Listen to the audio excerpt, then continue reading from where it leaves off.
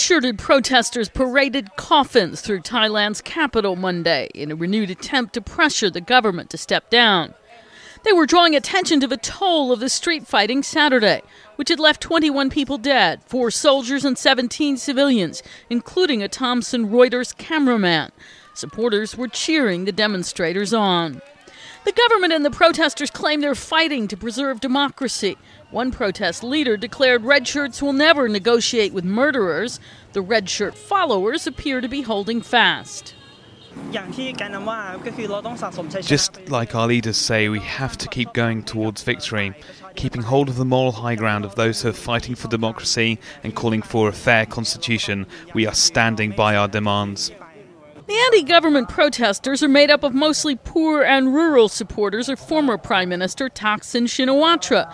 They're angry that Thailand's ruling elite orchestrated a military coup in 2006 that removed him from power, prosecuting him for corruption as well. Current Prime Minister Abhisit Vejjajiva blamed the weekend bloodshed on a small group of troublemakers, whom he called terrorists, but he was still refusing to dissolve his government.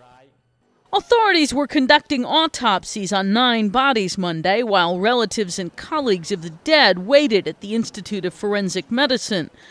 Lieutenant General Pongsapat Pongcharawan said police trying to maintain order were getting caught in the middle of the political dispute.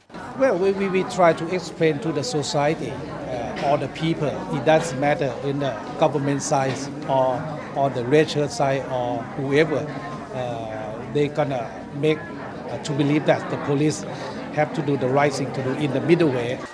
Saturday's street fighting may have been too much for Thailand's influential army chief, who's finally weighed into the increasingly violent political dispute. He said Monday peace must be restored in the country, even if it means dissolving parliament. There were unconfirmed reports that Abhisit's coalition partners were starting to pressure him as well. Karen Sloan, The Associated Press.